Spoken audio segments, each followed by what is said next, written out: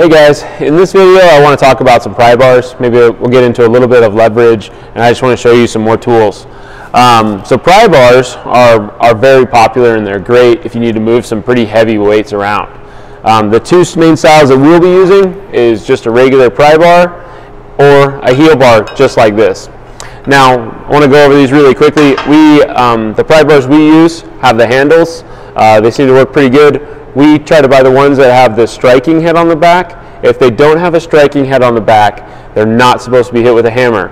What will happen is if you hit them with a hammer, it'll actually shatter the handle, and then your pry bar will be ruined. The cool thing about these, they usually come in like a set of 4 or 5.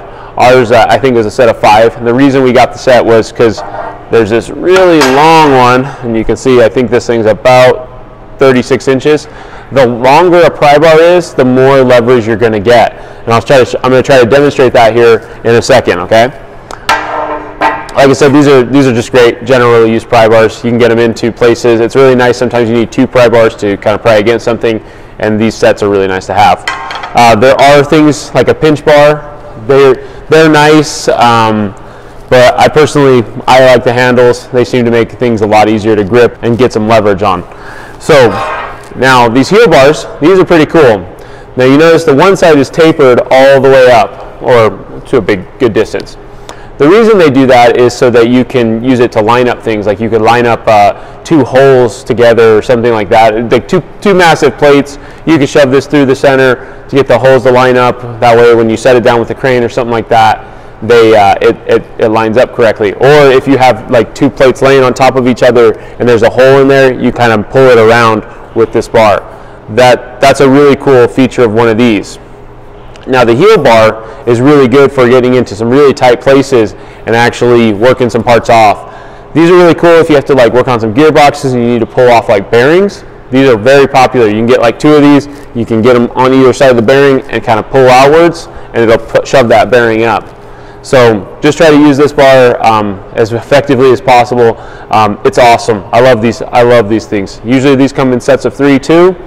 Again, sometimes you need to use 2 or something like that. They're awesome, okay? So like I said, I want to demonstrate some stuff with leverage, and I want to do it on our bigger motor. So let me go get that set up, and we'll go ahead and I'll show you. Okay, so a very popular job that you're going to need to do is you're going to need to put shims underneath this motor. And I believe this motor weighs about 1,000 pounds.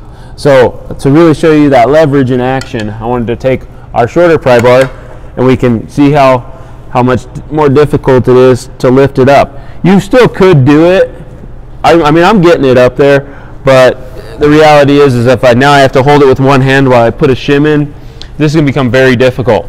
So I can take this longer bar right here, put it in here, and you can see that I can easily with one hand push it up, slide my shims under, and be done with this, okay? So it's just working hard or working smarter and not harder at this point, okay? So just try to use the tools effectively if you can. So let me get this out of there.